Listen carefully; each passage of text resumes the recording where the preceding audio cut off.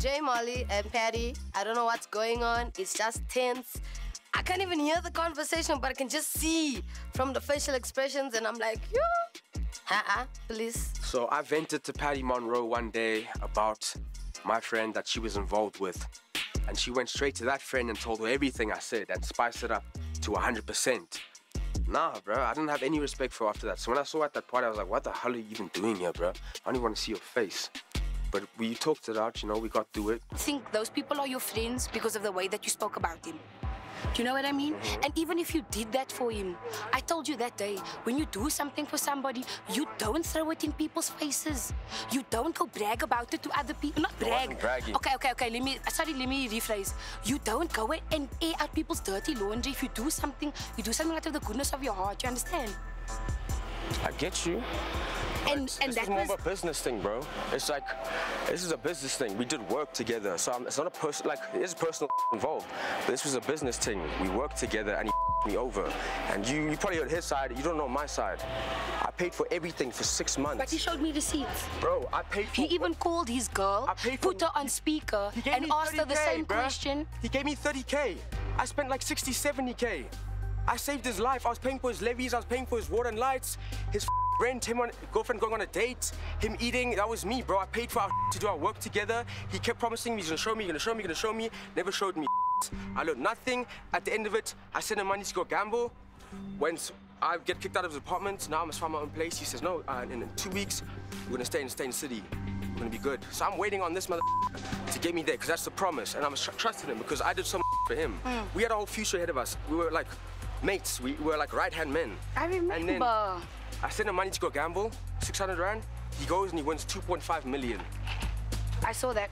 Doesn't hit me up, goes straight to the palace with his girlfriend while I'm still chilling with no place to stay at this time because I've spent all my money on him.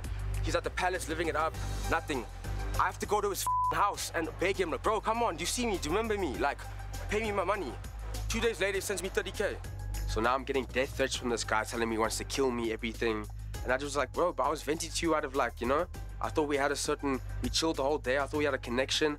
When my mom was in the hospital and I needed money from him, I begged him just for like a 1K, 2K so I can contribute to my mom. I don't have any money, I'll show other friends. I'm thinking, you're my friend, what about you, bruh? Nah, dog, no ways. He says he's gonna find me, I'm waiting, I'm at the residency. He knows I'm there. He can pull up on me anytime. I think you guys have a long... But I forgive you. I knew you were gonna tell him anyway. Forgive me? You was wrong me. Keep your forgiveness. I did nothing wrong. I did nothing wrong, sir. I thought I could be vulnerable with you and vent to you about my life and tell you how I was done wrong. And you go straight to the man and tell him exactly what I said and you spiced it up 100 times. Now he wants to kill me. But I will take the forgiveness and I will relish in it. But what I'm saying is I think it was a big misunderstanding. And moving forward, I feel like you should have a real, mature, genuine sit down with him and just talk this out.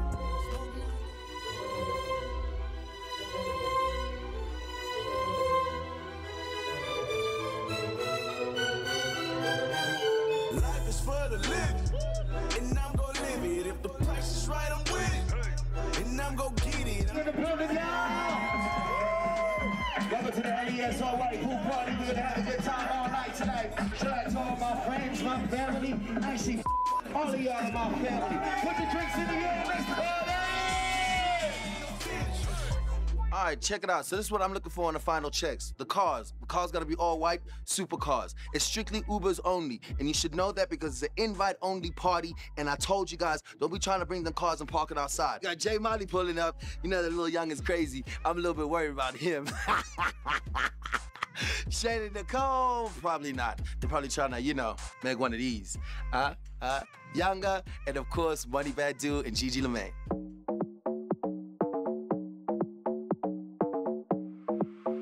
We're at all white. L.E.S, all white. This is my first all white because I'm not old like everybody else here. And I'm excited. Of course, I'm best dressed in my off-white. Yeah, let's see what the vibes have in store. I don't know. I'm scared. Hey, L.E.S. Yeah. Girl, you magic. Paper, plastic, either way you bag it.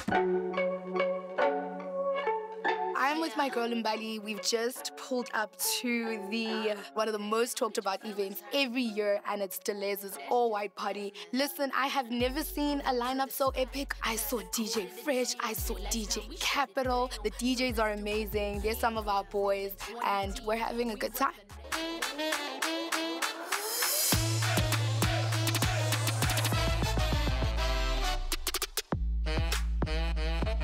The all white, man. It's the annual all white. It's my first time here in about 3 years. I haven't been around in the city. I've been performing. So, like, I'm pretty stoked to be here, you know?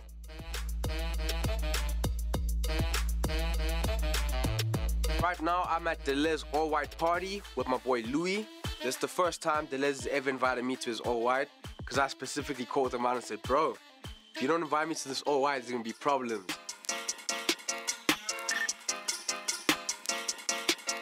All right, ladies and gentlemen, the day has finally arrived. It is the L.E.S. Annual All-White Pool Party 2023.